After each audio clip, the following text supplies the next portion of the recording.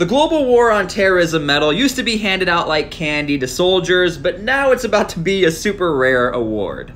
Okay, for people who are not old enough to know, the term Global War on Terrorism was heard every day, all day on TV by this guy right here, George Bush and his cabinet.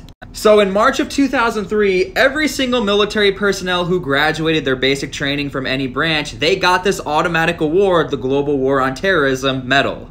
Now here's where it got a little controversial. You got the award for indirect action, meaning you were either training for deployments or you were helping support indirect actions for the guys, indirect actions who deployed to Afghanistan and Iraq. But now that's the only way to get the medal. You have to now serve for 30 days in counterterrorism operations to get the Global War on Terrorism medal. Which means the only way to get this medal is actually deploy in a counterterrorism operation situation instead of getting it automatically.